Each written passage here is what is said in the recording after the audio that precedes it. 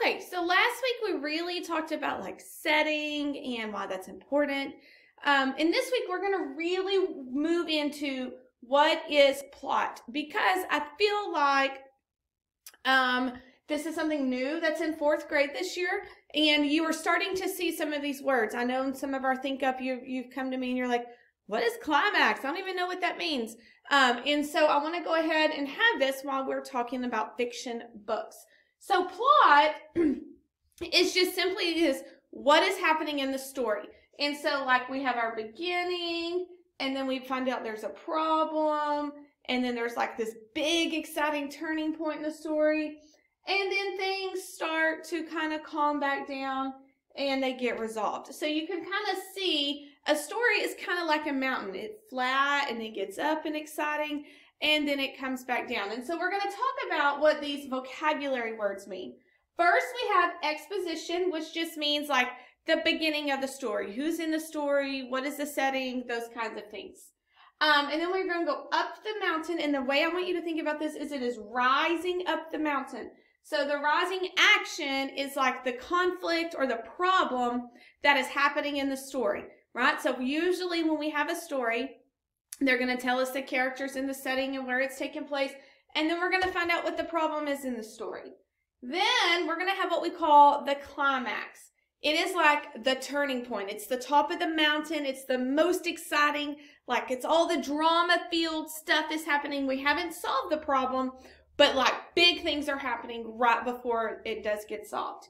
Then we have what we call the falling action. So something happens after the climax, after the most exciting part, and then in the very end, our problem is solved. And the word you're going to see is resolution, but if you look in resolution and take off that prefix, you have solution, and so that will help you remember that resolution just simply means solution. So we're going to look at a little chart here today that is over some books we've already done to kind of help us understand. So this would be our rising action. This would be our climax. This would be the resolution. So it doesn't have the exposition and the falling action in this one, but it kind of has the ups and the downs. So let's think about the book The Other Side with the 2 little girls who live on the opposite side of the fence, and they really wanted to be friends. The problem in the story was the girls were on different sides of the fence. It wasn't, and that kind of kept them from playing together. And so that was a big problem in this story. What happens is one of the climaxes is they decide to play together. And that was a really big deal. That was a high point of the story because they've been separated this entire time.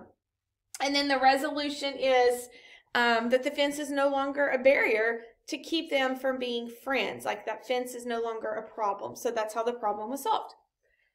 Think about the Dunderheads with Miss Breakbone. Do you remember the book about the kids who wanted to get the cat back we read earlier in the year? The problem or the rising action would be Miss Breakbone takes the cat. Okay, that's a problem. The climax would be the kids work together to get it back. So the climax is the part where they're like working together and they're trying to break in her house and all of those things. That's the climax, like the most exciting part of the story. But the resolution of when the problem was really solved, because the main problem is she took the cat that he wanted to give his mom for her birthday.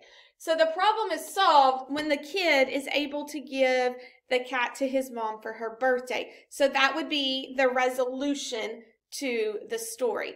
So here's just, like I said, this is just a small little chart, and it's missing the exposition and the falling action, but we could talk about some of the events, you know, between here, but these are the three big ones is the rising action, the climax, and the resolution. And so as we finish Dance with Starlight, we're gonna finish filling this in, and you're gonna work a little bit on that also this week.